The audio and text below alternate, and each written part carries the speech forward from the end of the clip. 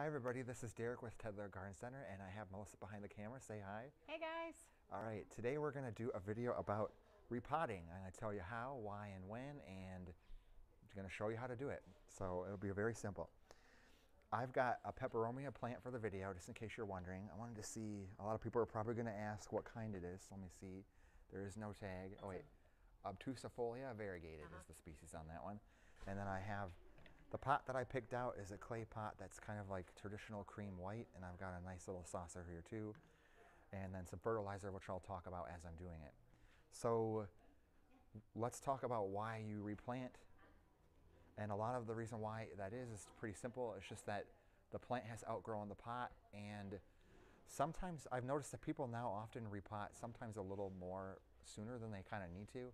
A plant can grow, the roots can be all the way grown into the soil, and I'll just pop this out because I don't know how to explain it without showing you. Even this could probably get away with for another 5 months, I would say, before it needs to be repotted. That's actually not too root bound. It may look like it is. A lot of people just kind of feel a little bit bad when they see the roots all tight like that, but for most house plants, it's not going to hurt them to be a little bit pot bound, and a lot of them actually kind of prefer it too, especially some of the blooming ones. So that's why we transplant, though, is really the signs to tell are if it's drying out really fast, like a week, and goes by and it's already dry again, or you pour water in, it's going out immediately, that's another sign. Or the pot starts to deform because the roots are growing so big, it actually makes the pot oval. I've seen that a couple times. Or if you see roots coming out the holes or the bottom of the pot. Yeah, that's another way too.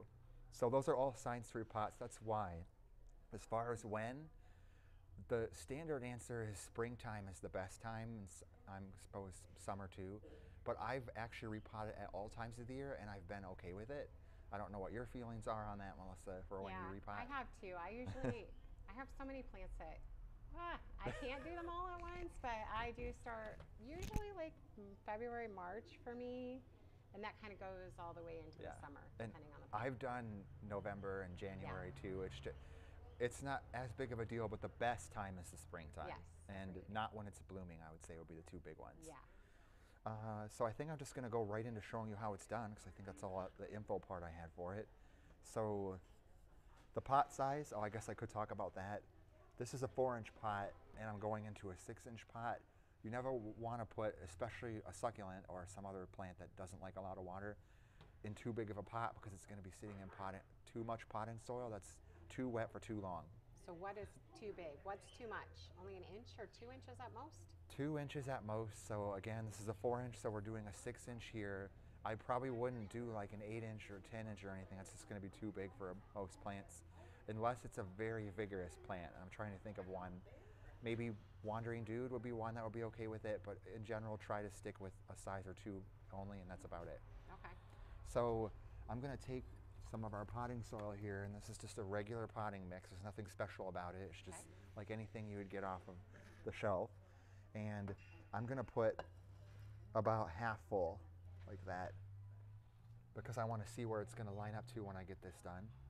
So I'm going to pull the plant out of the pot, and I do like to roughen up the roots a bit, just like this.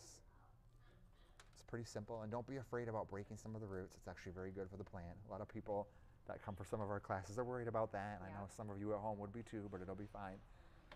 So it's not quite where I want the root ball to be, so I'm just going to put a little bit more soil in there, and I'm aiming for the edge of the root ball or the top of it to be about a ½ inch to an inch below the lip.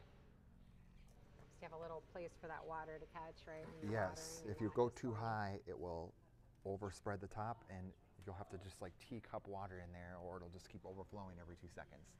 No good. No, it's not fun to do that. So making sure it's in the middle and propped up, and I'm just kind of taking my finger and tucking it in around it. Do you add any of the Osmocote in there while you're doing that too? A lot of times I'll put it on the very top at the end, but I've also seen people put it a little closer to the root zone where the fertilizer is actually needed. The good news is about the fertilizer, which this is what we're talking about, just in case. This is a slow release fertilizer I'm going to put on. There's the packaging right there if you want to know where to look for. It activates as you water it. So whether it's on top or at the bottom, it will still work.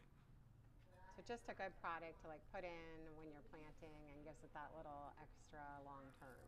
Yes, I really like to use it, especially when I'm transplanting something, because if I don't remember to fertilize it right away, I've kind of got a backup. Okay. And it can be used on a lot of different stuff, inside and outside. So flowers, Yep, annuals. veggies, annuals. Yep, there's some whatever for you want. vegetables, yes. Okay. So that's kind of my repot right there. Make sure it looks all pretty for the camera.